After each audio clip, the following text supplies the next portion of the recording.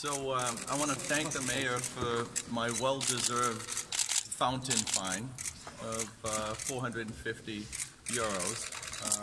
Certainly got caught up in the excitement. I think it was a great night for all of us in Rome. But I also don't want to encourage other people to jump into fountains, except if they want to fix a fountain. So, you know, I've decided that I think it would be a great personal gesture to fix the fountain in front of the Pantheon, and so I'm going to donate 230,000 euros to it. And as I said, you know, trying not to encourage people, love this city, and if someone does want to jump in it, fix a fountain. Grazie. Desidero ringraziare la sindaca per la multa meritatissima di 450 euro. Mi scuso, mi sono lasciato prendere dall'entusiasmo, credo che sia stata una serata meravigliosa per tutti noi. Non voglio assolutamente incoraggiare i tuffi nella fontana, a meno che qualcuno non voglia ripararla. Infatti, proprio per dimostrare personalmente quanto non incoraggio assolutamente gesti del genere, ho deciso di donare 230.000 euro per restaurare la fontana di fronte al Pantheon. Ribadisco, amate questa città, io la amo, non incoraggio tuffi nella fontana, a meno che non vogliate contribuire in qualche modo al restauro delle sue fontane. Grazie. Grazie. About the stadium, President.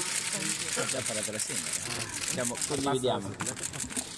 Pallotta, which are the chances for Roma to win the Champions League now? Microfono, I ragazzi, think they're the same as what I felt before. Just hold on a second. Let's not push her to it. You know, I was very happy. Mauro knows that when we drew Barcelona, that I thought that was a great pick for us. You know, I knew that most people in the world thought we would lose, and so we had nothing to lose, and I felt that we had a great chance. And doing what we did yesterday showed everybody what the team's made of, and taking down somebody like Barcelona. And the team played 94 minutes of an incredible game. It wasn't like it was lucky. So, you know, I mean, I really don't care who we play.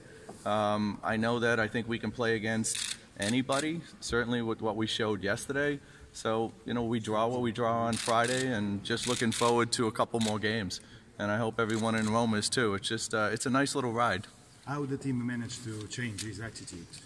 Well, I think Di Francesco, you know, sometimes the team has some of these ups and downs, but I think the team should realize after yesterday that playing the way they can for 90-plus minutes shows that they can play against anybody. And I think what Di Francesco did in terms of the change of tactics was brilliant. I'm not sure that, you know, Barcelona came in expecting something like that. And up and down the line, every single player played great. I know Dzeko was man of the game, but you know, a lot of what Dzeko ended up doing was because of players like Sheik, who were controlling the ball and controlling it and allowing Dzeko to have one-on-ones. And when he's one-on-one with anybody in the world, I think he can dominate them, and that's the type of stuff that was happening.